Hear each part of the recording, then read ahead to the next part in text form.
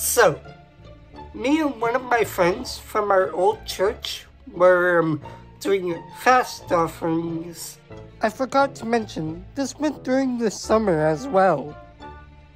And there was this part where in our street where it dipped down, and all of a sudden I felt my knee buckle, and I'm lying there screaming in pain because it felt like my knee had broken. And now you could probably guess how my friends felt. Yo, bro, you good? And then some of the people from our ward had to pick us up and drop me off at home.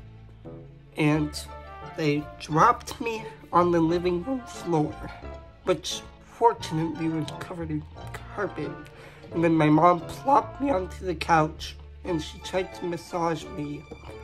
And I was still screaming in pain because it felt like my knee had broken. Eventually it came to a point where we had to borrow a wheelchair from our bishop at the time.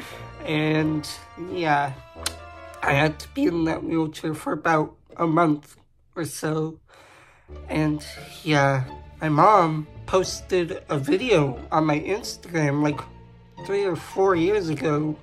Around the time she posted it on my Instagram, and this is me dancing around because I finally didn't have to use a wheelchair anymore. Well, that's basically the whole story of how I ended up in the wheelchair for a point of time. Like, subscribe, hit that bell, and see you guys later. Bye!